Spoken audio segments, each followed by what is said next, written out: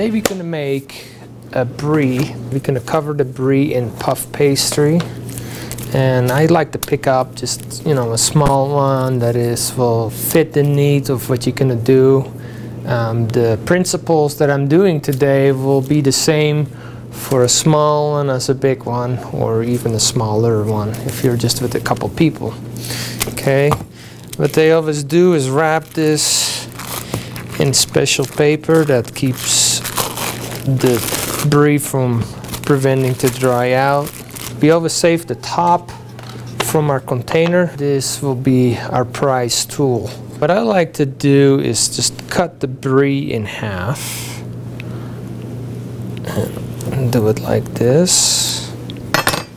And, oh, I love the smell of brie.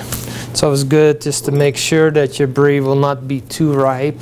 I'm gonna be stuffing it with a fig and orange marmalade. I'm gonna grab my expensive spoon and just put some of that in the middle. This we sell in our delis. This is an awesome marmalade, and I love fig. Fig and brie really works well together. That's why I do that, and I can't get enough of this stuff. What I do then is just close the brie back up. So now we come to the part we need to roll out our puff pastry so we can wrap that over the brie. So what I did is I grabbed some puff pastry from the freezer section. That stuff works really good for what we're doing. Unfold your puff pastry when it is well taut, otherwise your puff pastry will break in 3 sections and that will be a messy product. Puff pastry sticks, so we're going to be working with some flour. And I just like to sprinkle some right on your countertop. And then I like to also get some flour right on your rolling pin. It's a nice time to get messy. And actually my kids always love to help out like that. It's pretty cool. And we want to just roll it out just a little bit bigger than what it was. So we will have enough pastry just to cover the whole thing up. Now we're going to just fit it for size. I think this will be a perfect size. Now what we want to do is just to get it all the way to the top. The reason why I do it with this technique, if you go from the top to the bottom, when the brie bakes, it will always leak out, and we don't want that precious brie just to go all over your sheet pan. So we're doing it this technique. Now I like to work with a nice pastry cutter and just, you know, cut around like a circle around your whole product. These pizza wheels are awesome. Okay, and then we save this for later.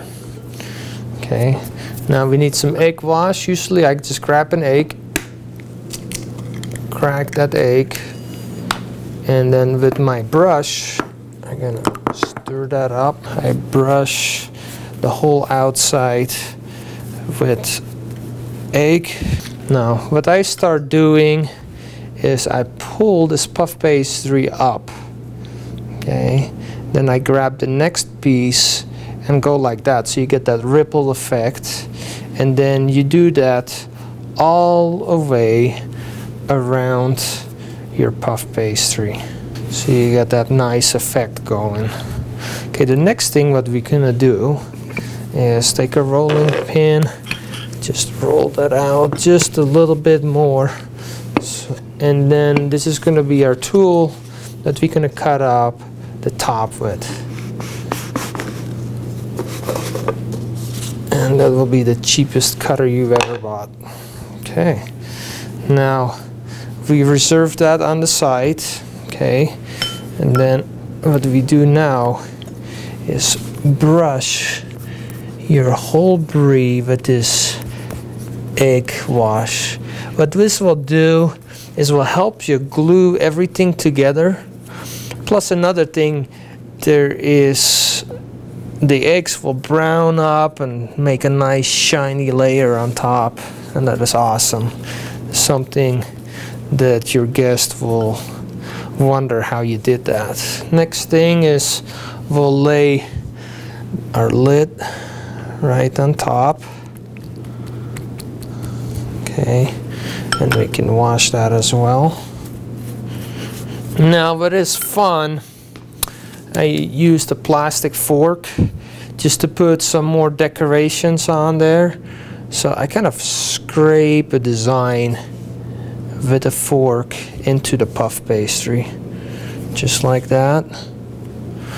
And when you bake it, you kind of scrape some of the egg wash away, so there'll be different coloration wherever you scraped, and that will look really nice. Now, because of the season, I grabbed a cookie cutter that just fit the season. You know, you can do this in different times of the year. So this is around Christmas time. So I grabbed a snowflake and I put that right on top of the product.